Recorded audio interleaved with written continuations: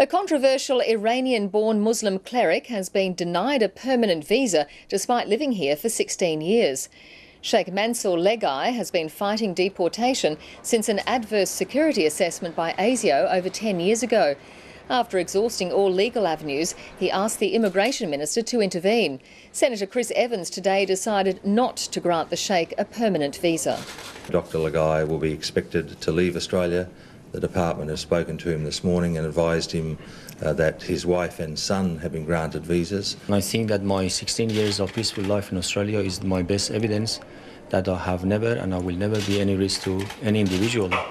Dr Leghaei's legal team says the minister has ignored considerable community support and a UN order not to go ahead with the deportation while it considers his case. The Sheikh has 6 weeks to leave the country.